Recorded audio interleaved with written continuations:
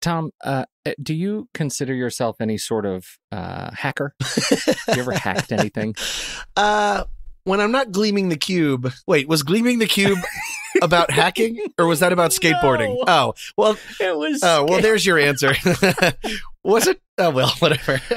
When I'm not gleaming the cube, I'm also not hacking. Okay. Well, I'd like to tell you about Sarah Anderson. Can I tell you about Sarah Anderson? Oh, that sounds Matrixy. Yeah, go ahead. It is a little bit. She knows how to hack. She has been trying to hack her anxiety. She knows that she needs exactly 7 hours and 18 minutes of sleep and 20 to 30 minutes of journaling and 10 minutes of meditation every morning. She needs a vitamin B8 supplement that she says lightens the tightness in her chest and helps her sleep. And she refuses cold food because it causes her to tense up, while she limits caffeine, alcohol, and sugar. Oh, this is different kind of hacking. Call her? I was wondering how you would take that. If I call her a hacker, what could I possibly be talking about? I've heard of the phrase life hacks or body hacks. Does it involve There we any? go. Okay, that's Now the we're one. getting Gleaming the somewhere. cube. Yeah, Great. We're gleaming the cube. We are biohacking. Okay. Biohacking today, Tom. If you are a biohacker, then you're probably a Silicon Valley wonk, frankly. Right. And like 96% of the population of our fair country has no idea what I'm talking about. Biohacking is this kind of, it's this buzzword sort of practice that did start in Silicon Valley, California.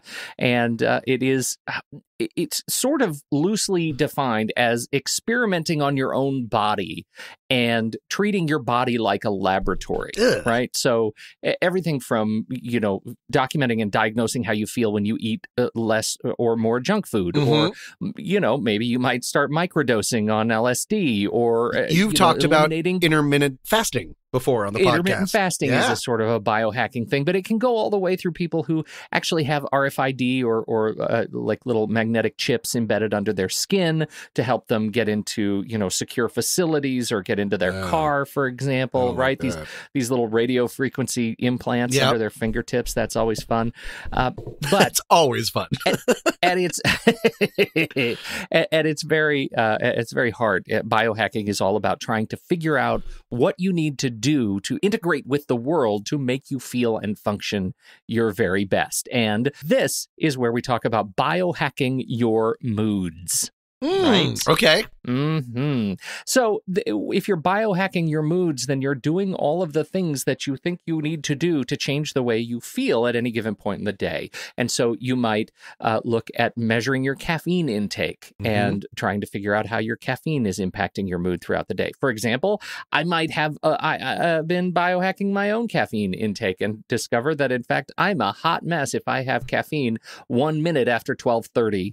I will struggle sleeping at night. Oh, it's that early for you, 12:30 it's p.m. that early. Wow. Right. Okay. Yeah, exactly. And so I tend to, unless there's something I need to stay awake for late in the evening, I'll limit my caffeine intake to early in the morning.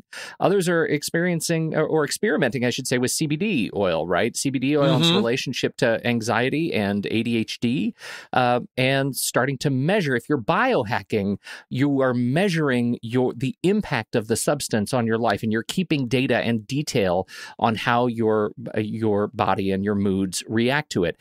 If you're just like into saying, "Hey, I use CBD," then you're not biohacking. Just using it doesn't mean you're not a hipster. You say it like you're that, actually, right? Yeah. Hey, I use CBD. Oh, yeah. I keep it in my man bun. Exactly. Would you like a gummy? I have it right here in my hot pocket. Anyhow, so you really are looking at these. How about blue blocking glasses? You look at blue blocking glasses? Do you even know what that is? Well, there was that old ad, like an infomercial about something, get the rockers. That's when I wear my blue blockers. Does that sound familiar to anyone? I might really be aging myself right now. I think that it's a different thing. I think it is too. Okay, let's go with yours. I think it's a very different thing.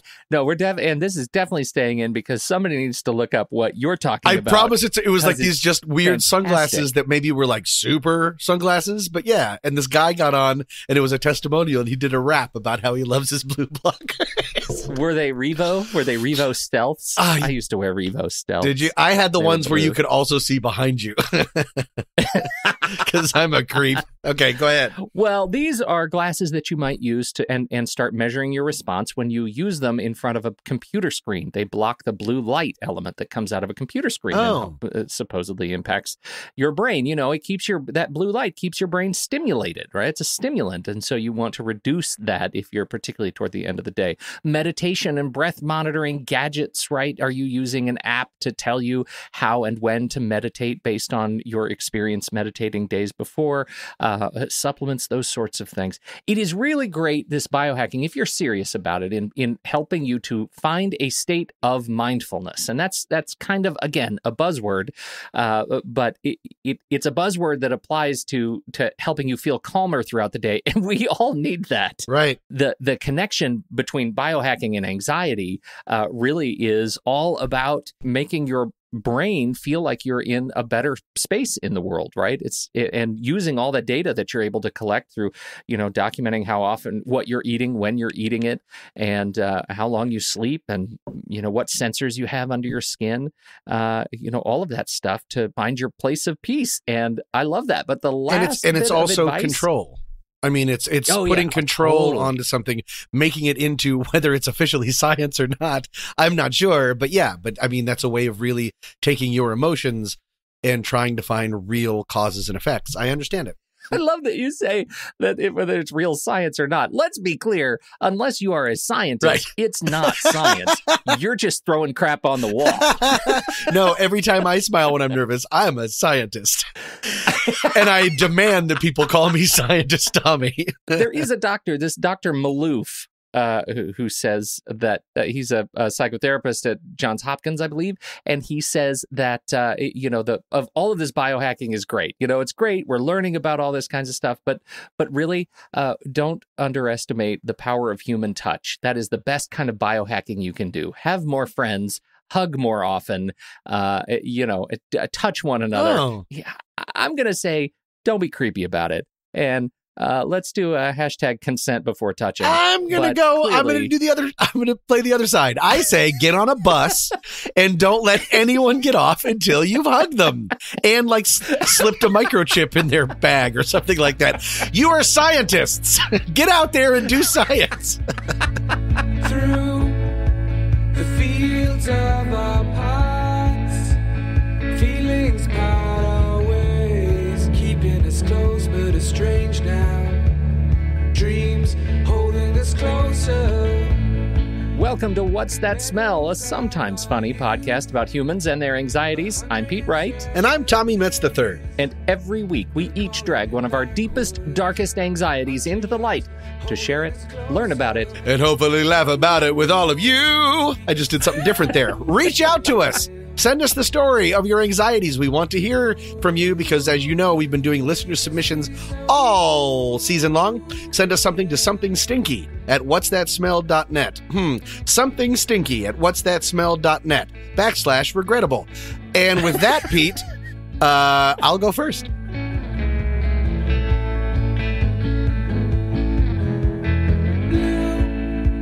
And you are shades of gray. Pete, you know what time it is? Hammer time? It is not hammer time, but it is time for one more visualizing exercise, Pete. Oh, this is good. But you really want it to be hammer time? I can hear it in your voice. Yeah. Is it Morris Day and the time? Like you kind of steamrolled over all of my time musical references. Whatever. That's okay. You go ahead. You do you. So it's time for a visualizing exercise. This is my second one and probably my last. Here we go, Pete. Yes. Close your eyes, take a deep breath, and now imagine you're outside of your house. And, of course, you're barefoot, Pete. There's a construction zone nearby, but you're relaxed. And you look down at your feet. And on your right foot, can you see your right foot? You see a small bump. It's probably nothing, right? It's cancer. No, Pete, it's smallpox jaundice. It's all the cancer in the world, and you're going to lose that foot. But for now, you're relaxed. And you look over at the construction zone, and they seem like they're doing fine, right? They probably all have cancer. No, they just hit a gas main, and now everything's on fire, Pete. They're on fire. You're on fire. So you walk back to your house pretty jauntily because you're on fire. But your house is gone, Pete. Where's my house? Oh, the IRS is foreclosed. It's still physically there, but the IRS is foreclosed on it. and your family is in the street. Oh, no, wait, now your house is on fire, and your family's on fire, and now we can open our eyes and we're back. Okay. Do you feel better, Pete? Not a good exercise. Really? You are decidedly terrible at that. I don't know, because it definitely leads in to what's coming next. Pete, I have a listener submission this week, and it's a good one. May I dive right in? I guess. Okay, here we go. The submission comes from Matt S., and he writes, Dear Tommy and Pete, I won't say frequently, but increasingly, I have found that if I can't nearly immediately reach someone who I feel or know I should be able to reach, my mind immediately goes to worst case scenarios. In extreme cases, I have full-blown nightmarish scenarios play out in my head about what terrible tragedy has just befallen the person I can't get a hold of. I'm going to be paraphrasing the rest of his email because it is very well written, but fairly biblical in length. I might still be reading it. But either way, as an example, he says a few months ago, he got home from afternoon carpool duties and he found the garage door open and his wife's car parked inside the garage, completely normal. But he couldn't find his wife inside or in the backyard. And when he tried to call her, she didn't answer her phone.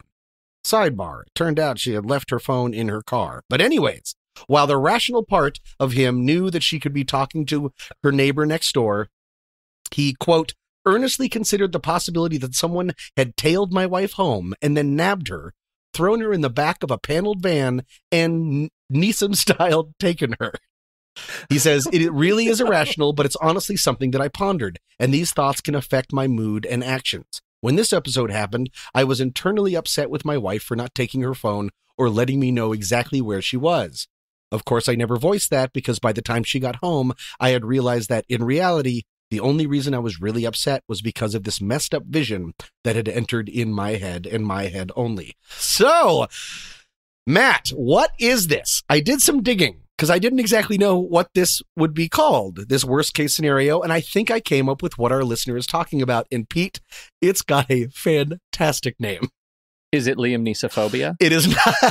That would be even better.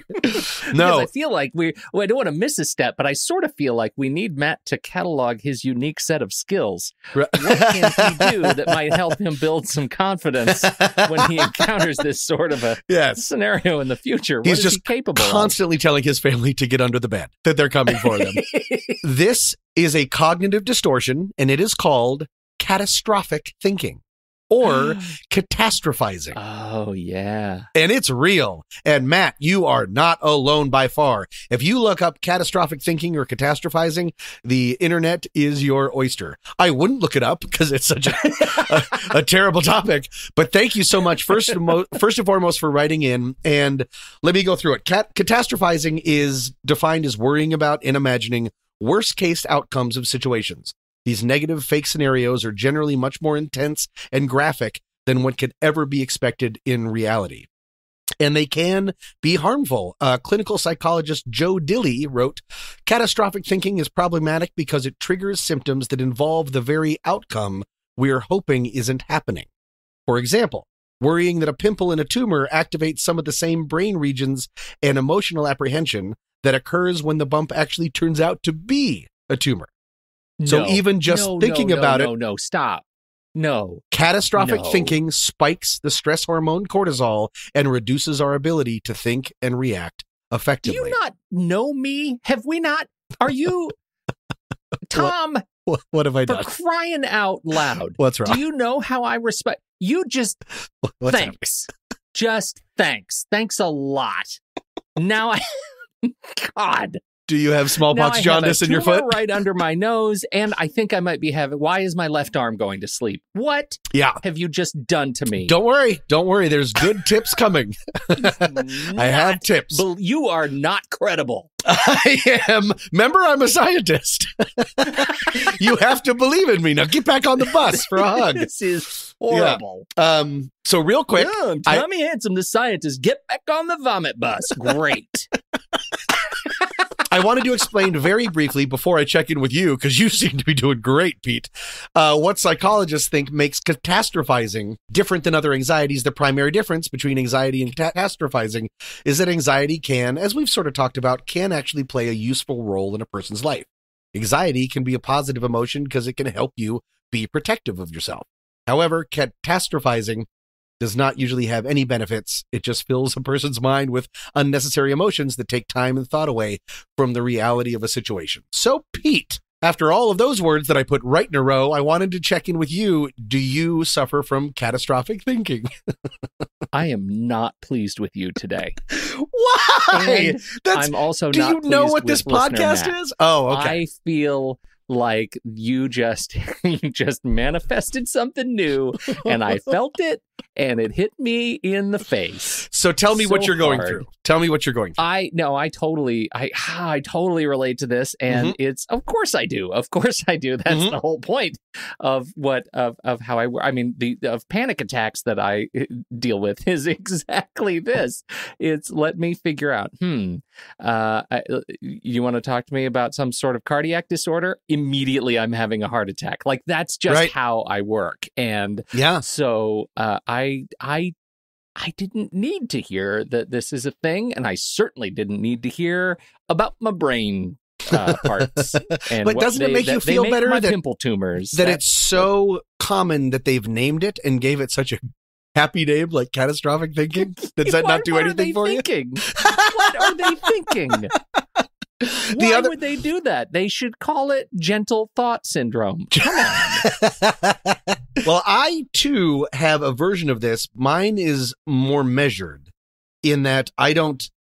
Do you know? I call them daymares because they happen during the day, obviously, and they're not daydreams, obviously. So I call them daymares. I don't believe that something catastrophic has happened, but I definitely let my anxiety take very little information and really run with it. For instance, if I call or text someone and they don't hit me back at a time where I think they should, part of me worries not that they're in a van, but that I've somehow angered that person or I'm not important enough to them. And that's, I hope, never the case. Listeners, do not write in if I'm incorrect. But that's usually never the case. People are busy or I forget. I mean, I'm losing whole swaths of my friends on Sundays during the day now. Because of football. I'm not watching football. Yeah. I have no interest in football. But then, like, the world shuts down. And so when I text... aren't your friends still waiting for you? Yeah, exactly. When I text, I'm like, hey, what do you think about hats? And no one gets back to me for like 3 hours. I get it now. But during that time period, I'm like, oh, no. Either they're all at a party without me, or... well, they are. It's called football. Or, they're doing other things. And so I definitely, while mine is not as... doomsday scenario, I definitely feel that I have this in my life. I don't think I dealt with it, growing up or, college. Right? I think I started dealing with it more when I got married and had kids. It's just, it's just a thing that that for me comes with those kind of, I guess, protective instincts. Sure. And then there was that stupid movie about the guy, and it was remade with Kiefer Sutherland. It was terrible. E.T. Kiefer Sutherland was not in. Why are you such a troll today? What are you doing? You mean The Vanishing? Yes. I hate that. Tell the listeners about The Vanishing. It's just the worst. It's about just a random guy who says, you know what I think I could do? I think I could kidnap somebody and get away with it. I'm going to go ahead and do that from a gas station. I have not been able to go to gas stations since. Yeah. And I always think about that stupid Fakakta movie when I have to get gas in my car. If you want to watch a better version of that movie that's different but along the same lines, it's called Breakdown. Yeah. Starring Kurt Russell. So I assume you will not put that at the top of your list. No, it's not. I've seen that one too. Not good. Not good. No, I'm not pleased with that because they also involve, there's all this burial stuff. I'm just not keen on that. It's really trunks. I'm just, it's your whole hit list. It's all the thing. Pete, remember, relax, you're barefoot. It's gentle thought syndrome. Gentle thought syndrome. So why do you think people do this? I was able to find 2 examples of why this is hardwired into them. Do you have any guesses about why or why you think you do it? Well, you said hardwired, which makes me think that there's some sort of evolutionary purpose to it, and that seems terrible. Why would I want that? But I would immediately say that it has something to do with the environment. Like it's environmental, it's a response to a generalized stress in the environment, that when things get more stressed in the world and there is more sense of uncertainty, then it plays out for us in a little bit more of an intimate fashion. Am I close? I love that. No, that's not exactly what I have, but that's even better than what I have. So maybe we should just go with you.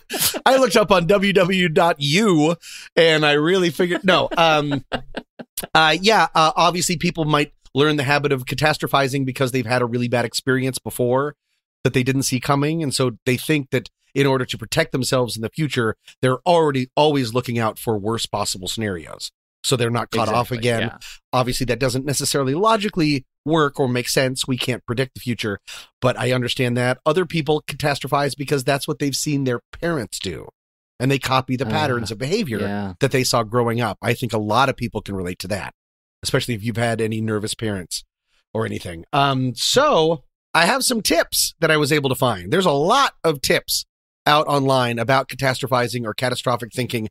They all end in go see a doctor. So I'm taking that out of it. If anything that we ever talk about, of course, on this dumb podcast is so severe, you should always go see a doctor right away. Why are you listening to us? But I have some tips, and I wanted to ask you if you thought any of these would help. Okay. I had a list of 20. I narrowed them down to 3, and then a little kicker at the end that I thought was kind of interesting. All right. So number 1, 17 are totally useless. 17 are favorite 3. 17 are try a different doctor. Number 1, of course, number 1 with a bullet. You are not alone, and do not criticize yourself. When I said we were hardwired, I overspoke. What I meant to say is that it's not anyone's fault that you catastrophize. Like everyone else, you're wired to catastrophize. Do you have that ability within you? And you wouldn't have been able to learn to do that and involuntarily sort of panic yourself. So it's not crazy. You're not a monster. It's just we have this situation in our brains. I get it. I think knowing that takes a little bit of I think some people can accidentally feel ghoulish about this when they immediately think about the worst case scenario, especially involving others or loved ones. It's okay. Number 2, realize that there could be value in catastrophic thinking. It needs to be managed, not discounted. That's what I need to hear more about. Tell me more about that. I will. Have you heard of the positive psychology movement, Pete? Tell me all about that. Okay. Well, Dr. Martin Seligman, who is the founder of the PPM, posits that, you know me, that there is often much to be learned from these persistent negative thoughts that may relate to old beliefs and core values that may drive emotional reactions and generate fear. Okay. That was a ton of words. I had to read it like 3 times. I think I understand what he's saying is, for instance, let's go to Matt's situation. Okay. What's really going on with these daymares? What's at the core of them? Are you really worried about your family's safety? If so, is it because do you find that some of your kids act in risky ways or risky behavior sometimes? Does your wife forget her cell phone a lot? Is there something that you can do to alleviate these core fears that really the rational part of you isn't afraid that she's in a van, but the fact that maybe they have done things in the past to lead you to think that that is a possibility? Those are things that maybe you can address. It can go as severe as safety defense classes for your family if you're really worried about it.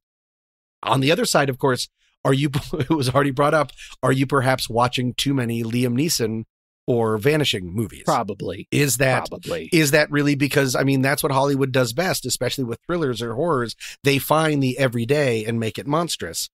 I know a lot of friends that once they had their first or second child, horror movies were just done. Yeah. Yeah. Any kind of horror movie, any children in peril thing was just done. If you need to do that, be good to yourself and realize that maybe this genre, which you used to love, maybe you're having trouble synthesizing that with now the fact that you have these people that you feel protective of. Well, and the same goes for, I would imagine, apps on your phone, right? Take the notifications off or get rid of Facebook, stop scrolling the feed. Stop just if it's bad diving news, into. You mean? Because it's all bad news. Come on. It's all bad news. Yeah, you know what I mean? There's puppies on there. I don't know. It's puppies and bad news. I'll give you, maybe it's puppies and bad news, but probably the puppies are in some sort of dire straits. Oh, I just checked. Yeah, all the puppies are on fire and we're relaxed. Yeah, do you see? And we're breathing. And then number 3, it sounded like Matt was already coming up with rational evidence involving spotty cell service and friendly neighborhood visits. So the rational part of him knew what could really be happening, but it wasn't doing the trick. So once you've already outlined the evidence of the contrary to your worst fears, turn that daymare into a daydream. As long as you're coming up with hypothetical situations, make it happy. It's called reversal. Instead, take a breath and come up with some of best case scenarios. Your wife isn't answering because she's too busy getting ready to jump out of a cake for you or something.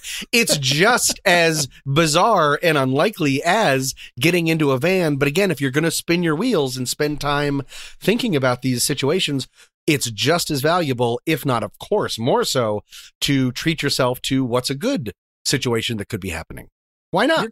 Your kids are in the trunk of the car, but they chose to be there and they're doing their homework.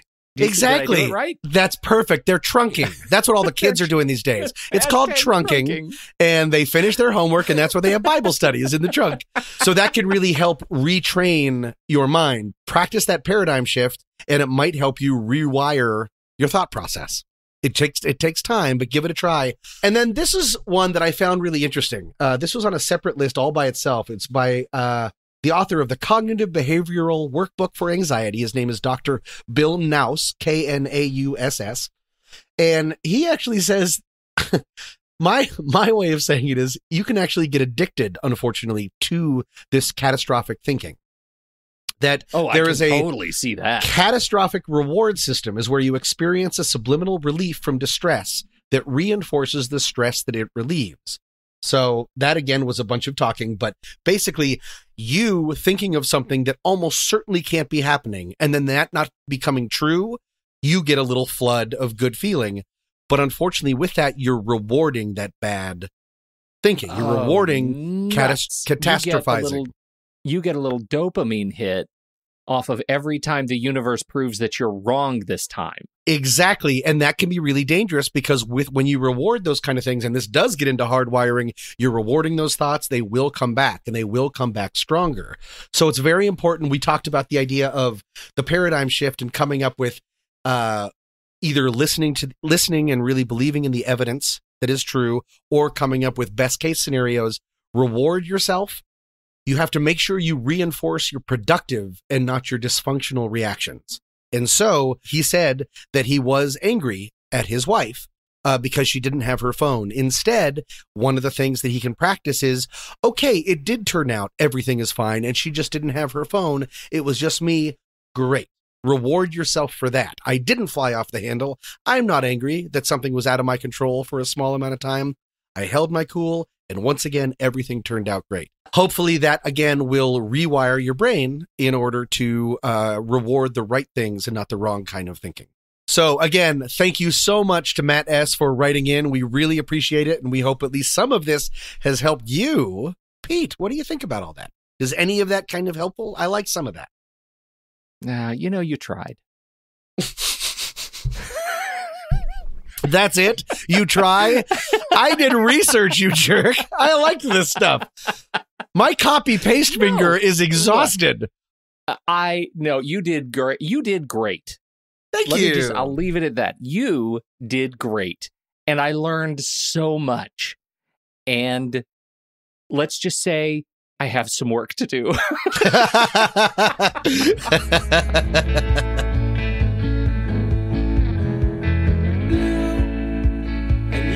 Shades of gray, living day to day. Even when we're free, it's true.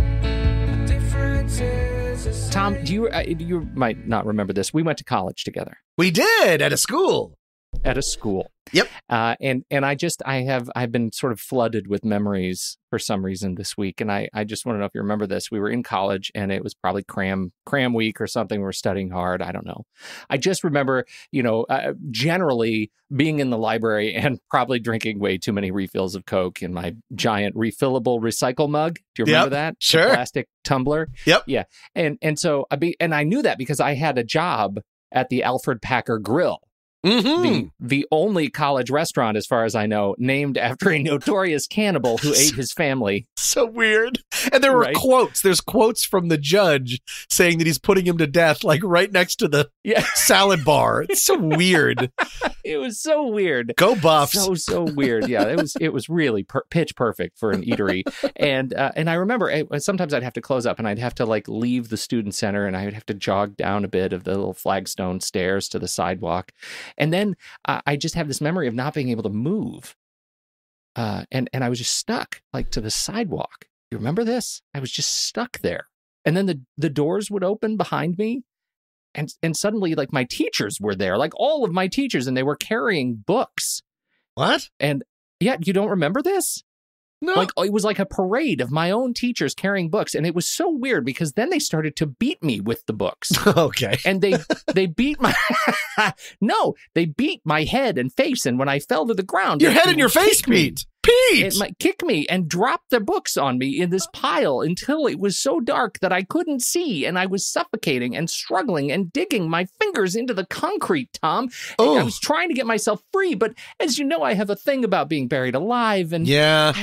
I'm really surprised that you don't remember this because it happened every single night to the point that it would wake me up. That is a harrowing nightmare. Oh, pretty good, right? That was very good. Up until the beating about the head. Teachers don't generally do that. Well, not about the head and the face, Pete. Not both. They're teachers. Not both. No. Yeah. They are. There are lines. Yeah. They know about leaving marks. Look, I've been thinking about this. Oh, wow. And that would happen during like when you were super stressed about studying? Right. Wow. Exactly. And so it got me thinking, and there is this whole line that we've talked about. We've talked about night anxiety. We've talked about having difficulty sleeping. We've talked a lot about sleep, and that is a significant challenge. And in this case, I have regaled you to my stories of buried alive nightmares. I don't need to go into that again. Believe me, I won't. Please don't. Right. Also for our Believe listeners. me, after what you have done to me already today, I will not be going down that road. Also, I checked your grave. It's on fire and you're relaxing. The worst. But I do. I'm part of another community, an online community for a particular podcast, and I watch people who are dealing with a particular relationship with their academic institution. And it got me thinking about why I struggle. And I look at my own kids who are making a transition from, in one case, high school, moving toward college, and middle school moving toward high school. Oh, that's a big one. It's a big one. Yeah. And when anxiety strikes, around academic pressure, it can strike in significant and surprising ways. And that leads me to the anxiety that I have explored today. Are you ready for this? Yeah. I think I've heard of it. It is called scolionophobia, the fear of school. Scolionophobia, the fear of school. Okay. Sure. Now, scolionophobia, you think of scoliosis, which is... That's what I was thinking. I actually, when you said that, subconsciously, I just realized I straightened up in my chair. Like that is such a primal version of that word. Okay, go ahead. Exactly. Yeah. It's interesting because scolio as a root is from the Greek meaning bent. And so the fact that this has been sort of co-opted into this particular phobia, scolionophobia, is, I think, interesting because Could it just be that it kind of sounds like the word school? Yeah, kind of. And we know so many of these phobias. I mean, this is a specific phobia. This is one of those phobias that I mean, it does exist, and it's in one of the categories of the big five phobias, okay, right? And so, but all of these phobias are generally like, they're invented once enough people show up. Right. who have them, right? I did one now about in like this case- Facebookophobia or whatever that was called. It was a little on the nose. Exactly. Yeah. Exactly. And so that's kind of where this is. So I just like to think of it as you have a bent relationship with your academic institution and Sure. remember it like that. Not a lot of people have this. It is in terms of number of students per 100 that are actually officially diagnosed with the phobia. You're looking at roughly 4 kids in 100 for Okay. elementary school. Small, 3 but kids. sizable. Right. 3 kids out of 100 in high school and 1 student out of 100 in college. So, Really? Yeah. They're all too high. That's the only reason.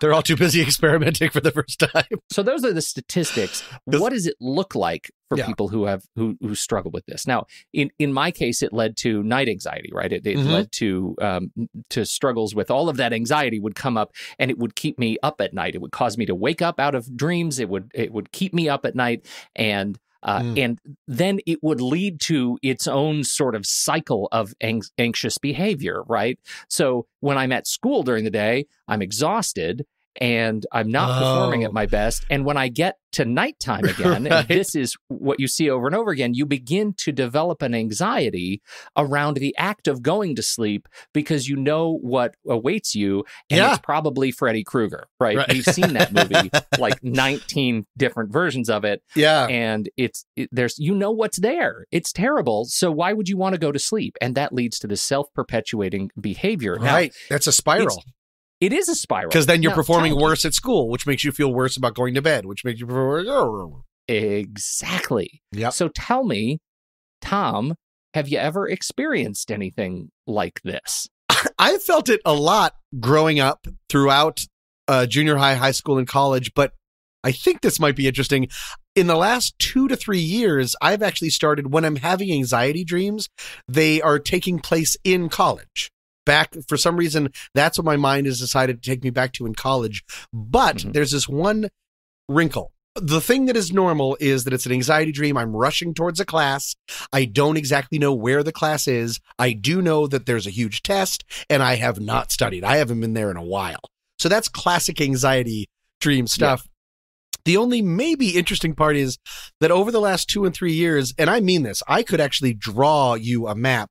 I've been creating a fake college, meaning like the plan, the layout of a fake college. Part of it is based lightly on Georgetown University, where my mom used to work, and I would go visit her when I was done with school. Part of it is based on CU Boulder, go Buffs. And part of it, like there's a mountain and there's an In-N-Out burger under it. But the point is, every night that I have this dream, I'm always looking for a different class, and I go past all of the other places that I've already created, and then there's a new building. And it's been getting bigger and bigger and bigger. And I'm not kidding. I could draw you a map of, it's now probably up to 15 to 16 buildings. I know the pathways. I know there's this library that I always go to the top of it and realize that there's no way to get across to what I need to. I have to go all the way down. So I don't know if that helps at all, but it's kind of fascinating. I wake up and I have both feelings of, I'm relieved that I don't have to study or read ever again because I'm an adult. I can just listen to Audible. But then also, too, kind of this appreciation of, for some reason, my mind is really creating this new environment and has been for like 2 years. So you have just unwittingly offered so much to this conversation. You don't really even know it. And I have to commend you on your dope product placement. About Audible? Thanks. Oh, that was well played. That's called organic marketing. Listen, this is a fascinating thing, the scolionophobia, and I'm gonna table what you just said for a moment, and we're gonna come immediately back to it. So stand by. We know that scolionophobia it's an irrational fear of going to school. It probably comes from, especially in younger kids, and as it manifests, it probably comes from exposure to stressful family problems, conflicts in the family, divorce, that sort of thing. Or it could be from harassment or bullying at school, some experience at school that manifests in a broader fear of going to school, fear of failure, right? Fear of living up to parents' expectations, those sorts of feelings, and generalized anxiety issues, isolation, having social issues, not meeting enough friends, rejection, it can lead to depression. All of that can then manifest in this scolionophobic kind of response. Right. And we have this whole, like, they tell you about your permanent record. Like, only when you're an adult do you really realize how little so much of that meant and how important it was. But when you're in there, there's the whole system just like, if you don't know how to write cursive, you're going to die. And it's like, cursive? What is cursive? No one cares about cursive anymore. But yeah, so I mean, all of that, it seems like the absolute most important thing in your life, especially when your hormones are telling you everything you're feeling is the most important thing in the world. Oh, exactly. And it makes you not want to even think about school, because the only thing you get when you think about school is anxiety about it, right? And it is such a place of foundation for your life. You spend so much time at the physical place that manifests such anxiety in you. It is the same thing like I was talking about with that dream experience, right? And night anxiety. You have to go to school, therefore you are anxious about school, leading up to school, going to school, and then it's just a self-perpetuating cycle, that level of anxiety. And so how do you get through it? And this is what gets me back to your experience of building this mind school. Right? Mind school. I like that phrase. Yeah. So generally, you'll want to evaluate some cognitive therapy, some sort of cognitive behavioral therapy. And we've talked about this before. It's this whole idea of psychotherapy in which you look at all of the negative experiences that you're having, and you attempt to challenge them and change them so that the stuff you don't want to be feeling is gone, and you've replaced it with something new, right? Sure. Yes. And in this case, using a tool that we're going to call a memory palace, right? This sort of mind palace that you've developed, a memory palace, is one way to condition yourself to actually expose yourself to the place, the school, in your own mind without actually having to be there. Like visualizing? That's right. Now, where did this whole thing come from? Just very briefly, and only because it's one of my favorite concepts in therapy. Sure. Matteo Ricci. Have I told you about this guy, Matteo Ricci? The name sounds familiar. I might just like it. You'll love him. He was a priest. Okay. Right? And he went to China to spread the word of God. And the Chinese said, we'll let you talk to our villages, but you'll have to give us something in return. And so what Matteo Ricci brought was a mnemonic tool called the Memory Palace. And it has been documented in this book called the Memory Palace of Matteo Ricci. That is a fantastic book that talks about how he used a palace in his mind that he built and used to store things that he had to remember. Like Sherlock. Exactly. Sherlock is doing this, right? So what Matteo Ricci pioneered, taking Christianity to China, we're now seeing in Sherlock. That's the idea. That's where it came from. Interesting. Right? You know who else? Another famous fictional character that does this is Hannibal Lecter. If you've read he doesn't need his drawings. Exactly. Because they're all there. That's where that is. So those are some of the fictional areas. In using this for exposure therapy, you're actually doing a sort of meditation where in your mind you're rebuilding the space that causes you anxiety and spending time there. And slowly but surely you're acclimating to a better experience, the experience in your mind, such that when you actually go to the physical location, you're having a better experience there as well. Huh. Yeah. That didn't sound like you bought it very well. Well, no, I guess that was because I was also thinking, it sounds like my mind is also maybe taking care of me a bit. Yes. It's putting a defensive mechanism, isn't it? Yeah, because I think part of me also kind of knows I'm not lucid dreaming at all. I'm not really in control. But I know that there's not a college with a mountain with an in and out under it. Like it's also using that time to do something creative while I'm still like skipping towards a class that I'm about to fail. Also, you could be architecting the best school of the future. Oh, like that is true. Mountainous In-N-Out burger joints for the win. So that's one way to get through it. The other, you want to make sure that you're engaging in a dialogue with your institution, right? You want to make sure that you tell your teachers, your instructors, your professors that this is a thing that you deal with, and that there is a way, and that they need to be a part of the team in helping you get to the other side of it. That's their job, right? That's part of what they need to do, especially in elementary and middle school and high school.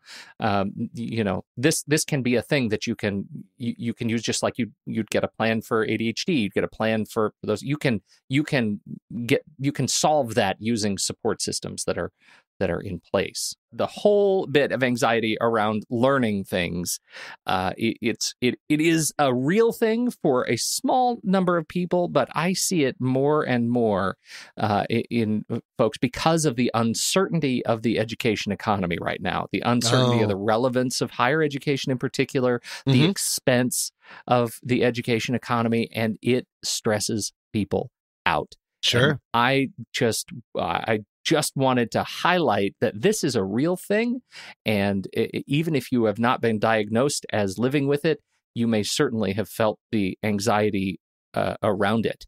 And so, like anything else, it's important to talk it out, to work it out, to try to replace some of those feelings with the negative feelings with positive feelings, and find a community of those that you can relate to get the kind of support that you need. You've already talked about the idea of reaching out to administration, to teachers, having them on your team if you're having this kind of anxiety. Knowing what you know now, is there something that you wish you could have told young Pete?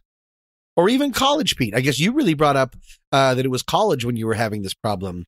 Is there something that we should be able to... I brought up the idea of that we cram permanent record, and this is the most important, and if you fail this spelling test, you're going to be out on the street too much. Is there something that you wish we would tell young Pete, or just young students anywhere, to help with this kind of fear? Because school should be a place that feels good and safe and very challenging, but also like you're making yourself, you're creating yourself. What's missing? Well, the thing that I feel like is, and what I have told my own students is that this is, the thing that you're doing at school is you're participating in a relationship, and we both have responsibilities. The school has a responsibility to teach you stuff and to make sure that we're delivering the content that you need to know to develop a subject matter expertise that will allow you to develop a career or whatever in your future. And you have a responsibility to show up and to practice it, to study it, to practice the material, to ask lots of questions. If you do your part, then showing up to an exam is, we amp up our sort of sensitivity around exams and exam time, that, oh my gosh, it's just this is so terrible. An exam is not necessarily a terrible thing. An exam is simply a way for us to judge level of mastery. Like, how much have you practiced the stuff that we've been talking about over the last 3 months? How much have you been able to digest it? That's what we're trying to measure. And it has become a fear-based economy, emotional economy, and it doesn't have to be that. It doesn't have to be that. I think we overemphasize exam anxiety even today, and I think we're actually it actually involves in catastrophic thinking. To a certain extent. But that's a great connection too, and I think we're trying to turn that around. When you look at universities that have flipped the classroom, right? The institutions that are saying, and high schools too, that have flipped the classroom, that says you have unlimited access to all the information in the world, right? Like, you jump on the internet and you can find the answers to any question I would ever be able to offer you. I am no longer the best resource for you for content knowledge. Name I'm not that resource anymore. I'm not that great. My job then is to give you the things that I think you should digest before you come to class. And when you come to class, to create an experience that allows you to practice and develop and hone your skills in a way that is unique, that you've never been able to do before. And that is a massive change in how we run schools. It is, in fact, it's much more sort of Socratic. And so, we're kind of coming back in a very, very large circle as we relearn how to teach. It doesn't have to be rote memorization. It is much more in demonstration. And I think if I could go back to myself in college and say, look, relax, man, this is not the end of the world. You're making it the end of the world because we're wired to do that, to make things bigger than they are, a bigger deal than they are. Tests are always, make or break. My career is over if I don't get this right. If I could tell myself anything, it would be relax. you're going to be fine. Yeah. And I've been thinking, Tom, I think that maybe there is, we're talking about all this anxiety around school, and I think that we're missing a real opportunity, you and me. Oh, what's that? I think we need to start a school. The What's That Smell University? Oh, my God. That's what I'm thinking. WTSU. I like it. Okay. And we need and like any good university does, they always start with the most important element, and that is branding. Right. So I think we need merch. Interesting. For the school, and then we'll figure out if there are any good programs that we could. That's good. Start with branding, and also let's all the anxiety dreams that people are going to have. Let's just bring them out for real. Yes. So there'll always be a test unannounced for a class you didn't take. We will constantly switch the classrooms around, and everyone has to run to class naked. And we could just get all of those anxieties in the light, and then go to prison. Hooray! And then and all of the posters, like the library posters, they're all going to be like like a cat, the kitten hanging on the thing that'll be like hang in there, but like its tail will be in a bear trap. Right, and it'll be something really horrific. That's because we really want to hang in there, baby, and the branch is on fire. Yeah, exactly. And then at the end of every school day, all the students stick to the sidewalk, and all the teachers come out and beat them about the face and head. Another school day done.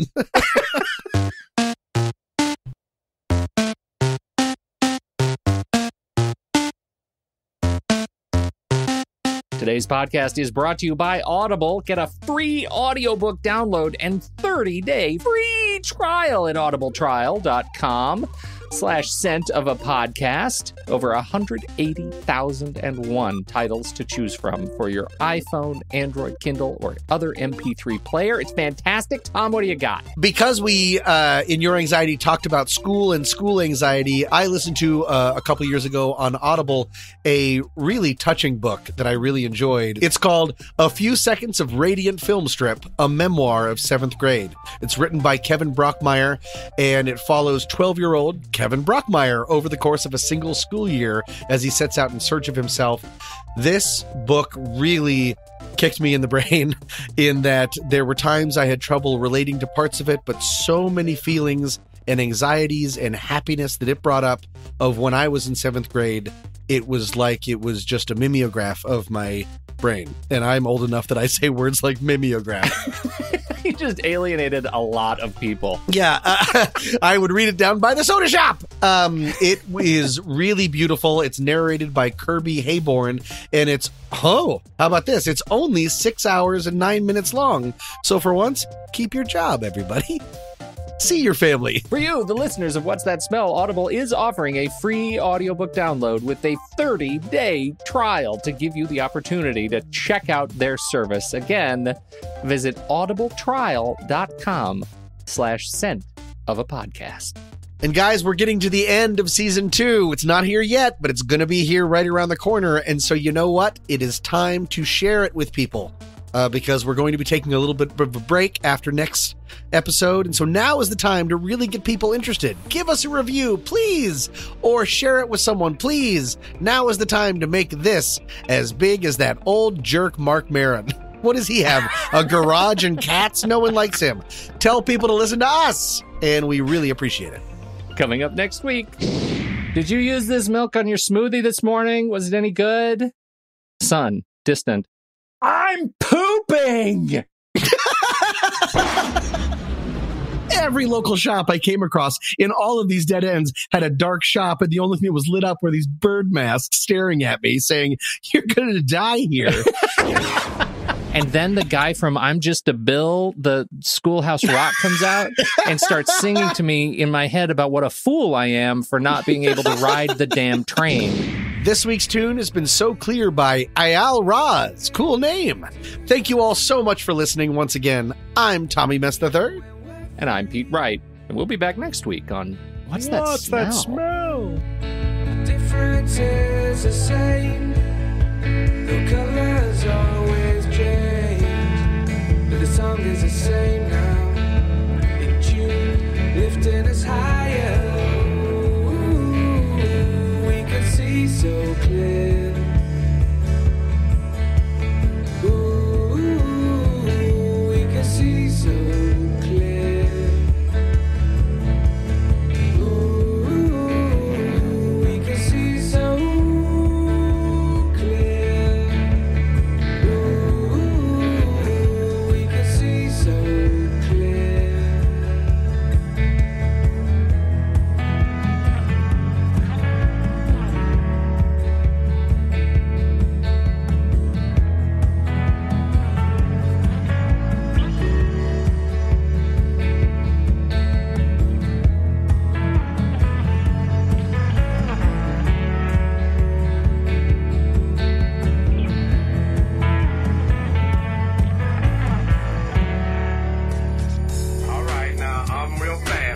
tell you what I'm thinking, this will come to pass. My name is Geek, I put them on as a shocker. Man, I love these blue blockers. Everything is clear, they block out the sun.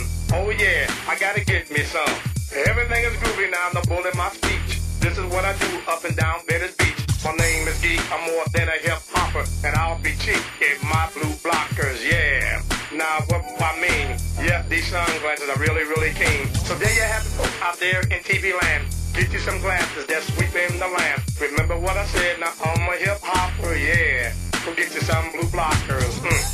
Now, yep, this week. I'll see you later. I gotta make some money on the beach.